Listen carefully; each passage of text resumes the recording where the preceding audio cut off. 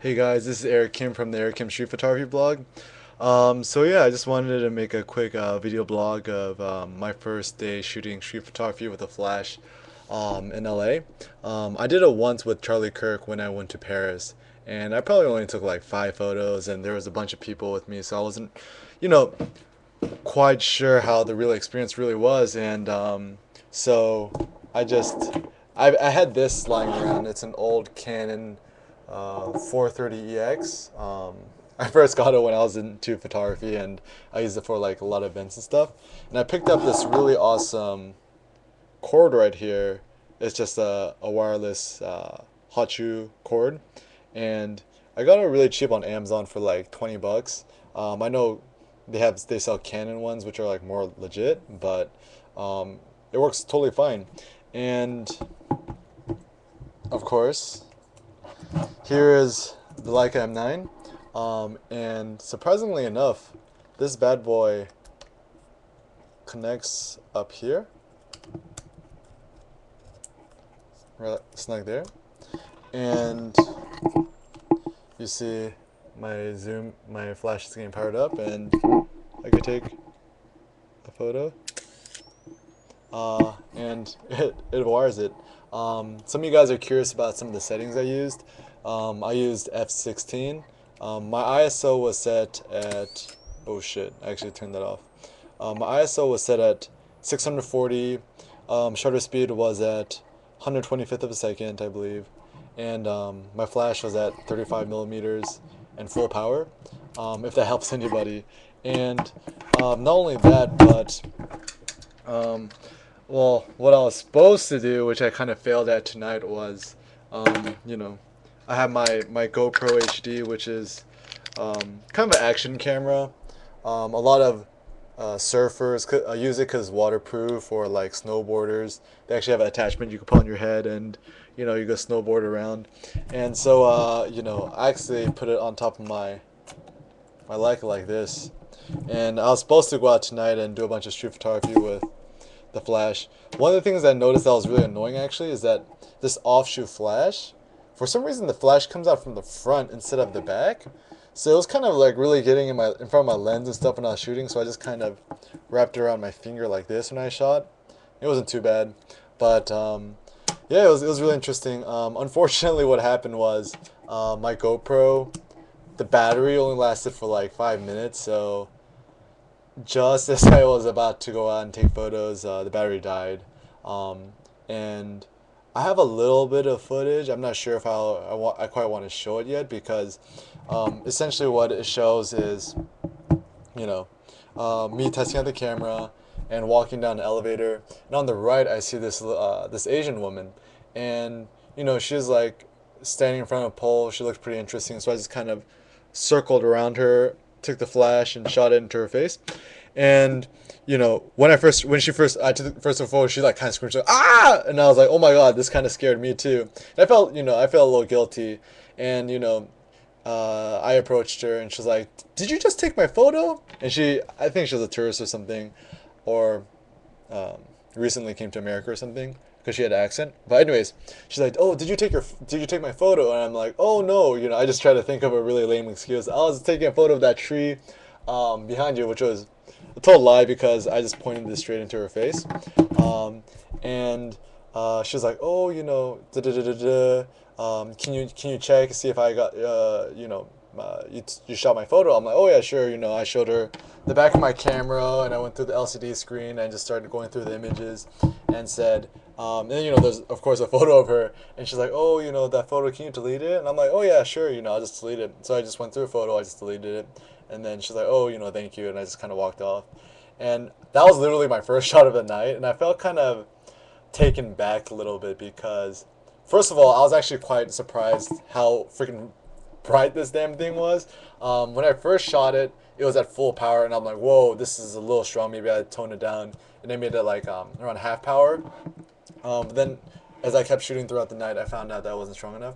But anyways, I had a little bit of footage of that confrontation with that woman. Um, I kind of want to upload it just for the sake of illustrating the story, but at the same time, um, I think people are just gonna take the video and just circular it around the internet. It's like, oh man, look at this asshole Eric Kim just scaring innocent people. But whatever. So I probably won't. Once I get some more footage, I'm like currently in the process of charging the GoPro. So hopefully tomorrow night I'll be able to do it. Because unfortunately, I have to send the Leica M9 back to Leica. I'm probably gonna send it about Friday-ish. Leica was really generous to let me, check out the Leica M9 and test it and review it. And huge thanks to Leica for giving me that wonderful opportunity. But alas, all good things must come to an end. So, and it was a loaner, so I'm gonna send it back. Really before I sent it back, I wanted to, try all this crazy stuff before I got back. But anyways, just to continue the rest of my story. So I just was wandering around Santa Monica, and the battery light on the GoPro was flickering on and off, and I couldn't really, it kept dying on me. So I'm like, ah, screw it. I'm just gonna take this thing off and shoot. And the second I actually took this thing off my camera, took this thing off. The camera was a lot lighter, and kind of the way that I was walking is, I had the camera strapped around my neck. And had it laying around here, and then the flash I just kind of put by my side. So I'm just kind of walking, and once I saw a photo opportunity, I would, let's see, stretch it out the flash out like here, and like shoot it at like a 45-degree angle and take photos. And some of the photos I actually took were people's backs to the walls, and Charlie Kirk taught me an interesting technique where I actually held the flash directly to the side, and it cast a very interesting shadow the opposite way.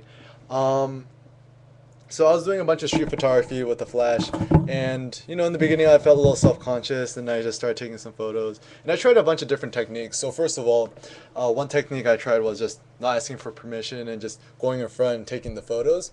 And most people were like really annoyed by that. Like one of the guys was like, "What the hell?" And then I just kept walking, and he didn't chase after me or anything like that.